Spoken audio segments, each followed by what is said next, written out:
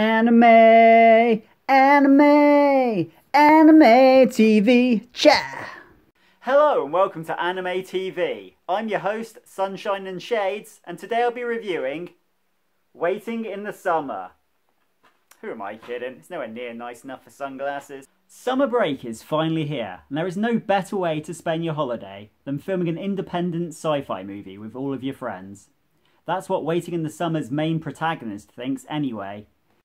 He has even assembled his cast, which includes the two cutest lovesick girls that his town has to offer, a schoolboy that appears to be in his 30s, and a homeless, sexy alien girl that needs a place to stay.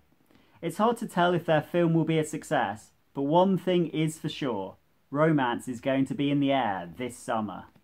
I really do love these How We Spent Our Last Summer Together shows.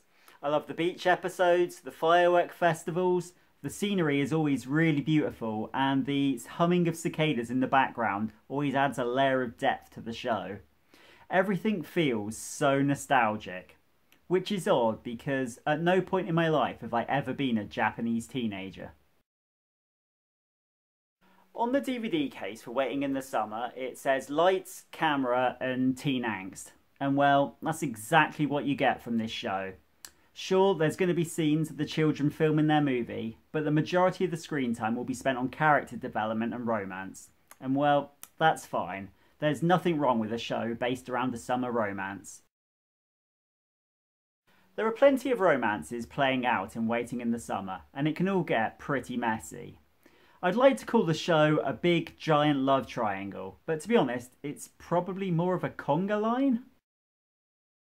The main guy fancies the alien girl. That's nice and easy.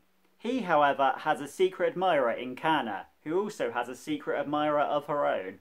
And yes, even that guy has a secret admirer too.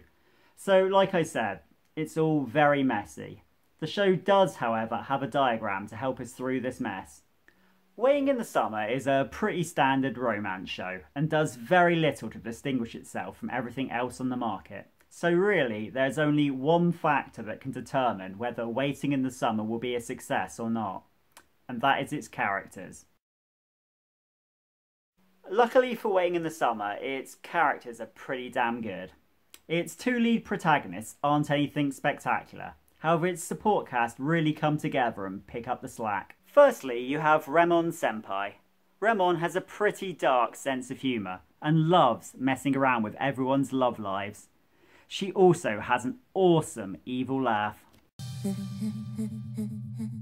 Secondly, you have Mio, a cute, lovesick schoolgirl who is hiding a secret that anime fans won't guess in a million years. Finally, you have the plucky tomboy, Kana. Kana is the real star of the show. She fancies the main character and has her feelings dragged through the mud in every single episode. It's hard to watch, but you can't help but love her for it. On top of all of those awesome characters, you also have the adorable alien mascot character, Rinon.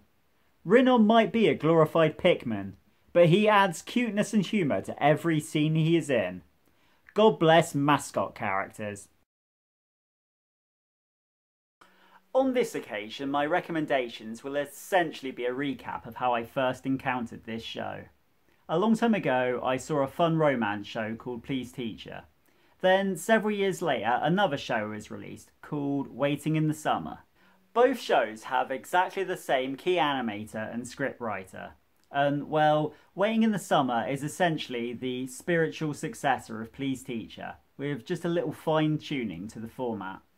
Both shows are about an older alien woman that comes to Earth and falls in love with and eventually moves in with a Japanese schoolboy.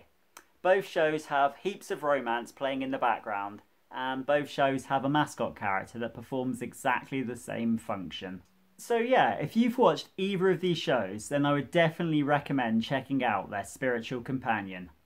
Waiting in the Summer might not be anything special, but with a solid cast and an ability to pull at your heartstrings, watching this show will be an enjoyable experience. In particular, the final episodes are truly exhilarating.